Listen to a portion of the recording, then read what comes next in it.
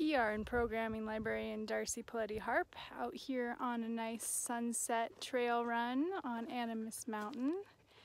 And I'm just here with my pup Osa, and we wanted to challenge everyone to complete some tasks in the Summer Quest. If you haven't heard about it, it's our Reimagined Summer Reading Program. It runs for all of July, and you can pick up your packet at the library, or you can go to the library website, prlibrary.org, and atop the crossbar there it says Summer Quest 2020, and you can download the packet there, get all the details on virtual programs, which run every week for ages 0 through 12, so that's pretty cool.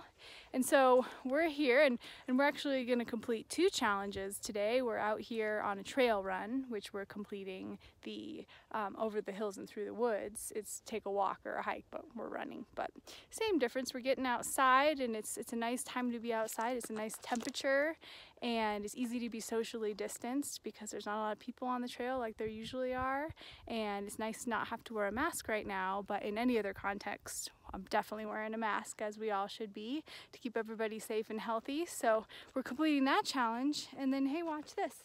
Hey Osa, sit, sit, sit.